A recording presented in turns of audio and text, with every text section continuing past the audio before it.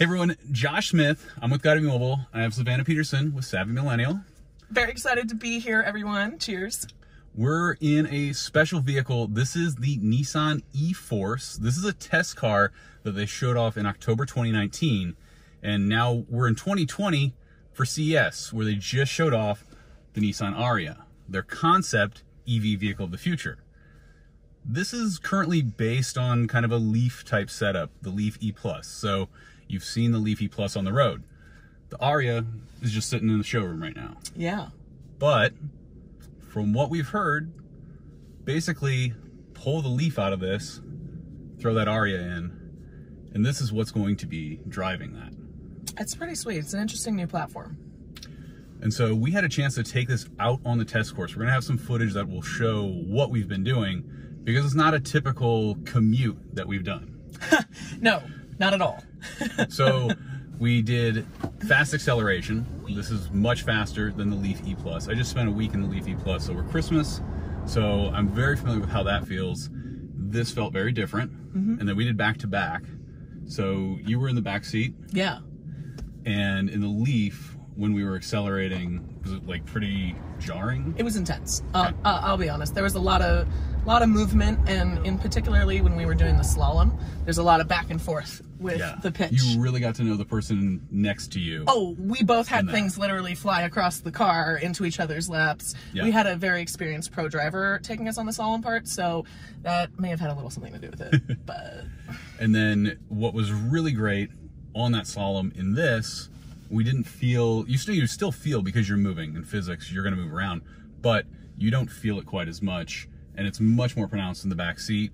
way more. So if you have, if you get car sick, or even just on longer rides, the pitch of the vehicle can really impact the ride quality, and it can make a car feel smaller, in my experience, if the back seat isn't comfortable. And we're tall people. I was thinking about that a lot. I was mentioning that I get a little car sick sometimes in the backseat because of that motion. Windy roads, live on Highway 1 in California, and that's how it is. And I appreciated how much more grounded and sturdy I felt in the back in this vehicle. Yeah. Also convenient that it's all-wheel drive, and if we're going to be raging through the mountains or doing something a little more adventurous, I think that stability will also play a really important role. Yeah, it's something a lot of people, I feel, really focus on, an electric vehicle, it's just a commuter.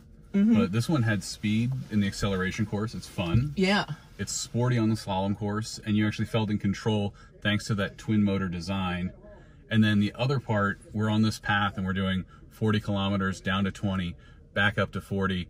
And I'll put some video up on the screen right now so you can see, but in the current Leaf E+, you really feel it. And that's with any car because of the way the braking is happening just with front brakes. It's that kind of seesaw back and forth motion that you get. And so in stop and go traffic, it really adds up. And then in this, because we have the dual motors and each of these wheels has a brake, you don't feel that quite as much. You'll be able to see in those side-by-side videos how much you're leaning back and forth when we're doing that acceleration, deceleration, and side to side on the slalom course. It was a significant difference. That was actually, and most of us drive in traffic or you end up in it, and nobody likes this motion anytime. And especially if you're over here in the passenger seat, because you can't do any kind of, you don't know it's coming. Right. And then we finished on a wet course, which is pretty fun because we got to test the handling versus the Leaf Plus, and the way that these wheels are all working and braking, it really reminded me of time in the GTR, which has a really fancy all-wheel drive, and it uses a lot of that technology. I mean, this is different tech, but similar benefits of that all-wheel drive. And with the independent braking that we're getting in this, it is, you felt way more in control when that was turned on. It's interesting too, because you as driver in this experience, me as passenger, I trust you as a driver, of course, for better or worse. but I think that I didn't feel out of control, and we're deliberately trying to make the vehicle feel out of control. Right. So Yeah. we're supervised professionals. There's no one we could have hurt had this gotten Only wild. cones. Only cones and a few egos. But I did find that really, it was compelling. And I felt safe, which is nice. Yeah. So, I mean, kind of wrapping up, we got to test out some tech that is pretty exclusive. This isn't in a production vehicle right now, but that Ariya Concept that we just looked at, it's over on the show floor. It looks really cool, really nice lines, and it's, you know, it's a futuristic vehicle, but that's what you should expect this tech to go into, not the next Leaf E+. This is future tech, but it's coming soon, and from what we've heard, this is what's going to power that Ariya Concept. And then, you know, whether it'll look exactly the same, who knows? You know, they always kind of tone down concepts a little bit, but with electric concepts, they seem to be a little bit more adventurous. Yeah. And Nissan does have that heritage of some really cool vehicles, the GTR. And it has, I mean, the Ariya has a future-forward body style, but I wouldn't say that it's too over the top in terms of its styling. The line, I think it's actually a nice-looking vehicle, and this e-4ORCE platform, I think, will be really interesting for Nissan moving forward, and what else they build into this legacy of the... Yeah, and they've committed to a lot of different electrification goals. I don't remember the exact numbers, but this is clearly Nissan saying this is where this is going. And so it'll be interesting to see and to drive what this becomes in a vehicle that we can actually purchase. Also, that is the right side of the vehicle. This is a test car, right-hand drive, so that was also kind of fun to drive in. Very fun. Well, some of us do work in all the different countries, so I'm always going back and forth. So this was actually... You're familiar. I've only driven a few right-hand drive vehicles. But I've never driven right-hand drive in America, which was kind of fun. Yeah. So I'm glad that we were here for this.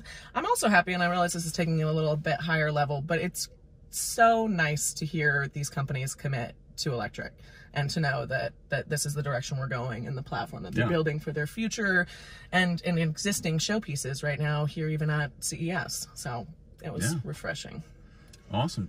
Well, thanks for joining us. We'll have some links down in the description below so you can check out more of Savannah's work and more about this vehicle and that Ariya Concept. Leave us a comment. Let us know, you know, what excites you most about this. Is it the Ariya? Is it that e-4ORCE tech?